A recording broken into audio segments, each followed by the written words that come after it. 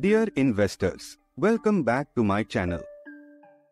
Today, we have important topic to delve into, India's nuclear doctrine.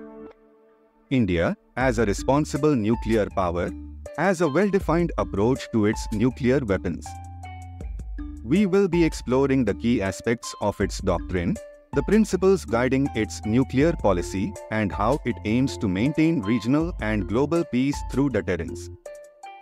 But before we begin, if you haven't already, make sure to hit that subscribe button and turn on the notification bell so you won't miss any of our future content. Now, let's dive in. To understand India's nuclear doctrine, let's take a brief look at its historical context. India conducted its first nuclear test and used the code name Smiling Buddha in 1974.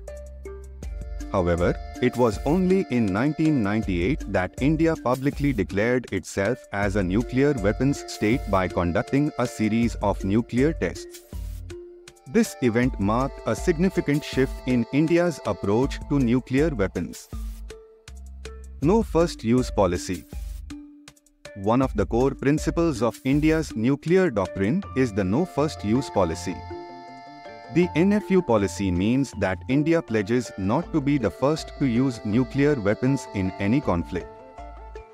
This policy is seen as a measure to reduce the risk of nuclear escalation and emphasizes India's commitment to using nuclear weapons solely as a deterrent against aggression.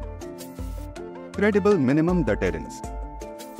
Another key pillar of India's nuclear doctrine is the principle of credible minimum deterrence.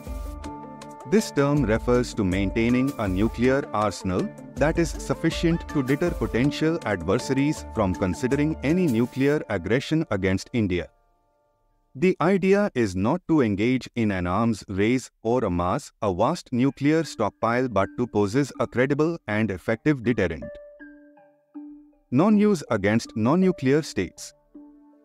India's nuclear doctrine also states that it will not use nuclear weapons against non-nuclear weapon states. This reaffirms India's commitment to using nuclear capabilities solely for self-defense and not as a tool to intimidate or coerce non-nuclear states. Retaliation and second strike capability.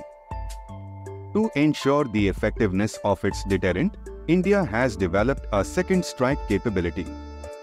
This means that even if India's nuclear arsenal is subjected to a first strike by an adversary, it retains the ability to retaliate with a devastating nuclear response.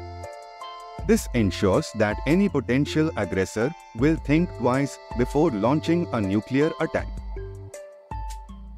Global disarmament efforts.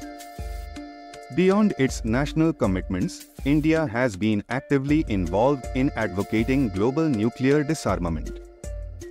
It believes in the ultimate goal of a world free from nuclear weapons and has consistently supported international efforts to achieve this objective. India's participation in various disarmament forums reflects its responsible approach to nuclear issues. In short, India's approach is based on the principles of no first use, credible minimum deterrence, and a commitment to global disarmament. It seeks to maintain peace and stability, both regionally and globally, through responsible nuclear policies. India knows that nuclear weapons are a grave responsibility, and their purpose should always be to prevent conflict rather than to provoke it. We hope this video helped shed some light on India's nuclear doctrine. If you enjoyed it, don't forget to give it a thumbs up and share it with others. Also, let us know in the comments if there are other topics you'd like us to cover in future videos. Thank you for watching, and until next time, stay curious and keep learning.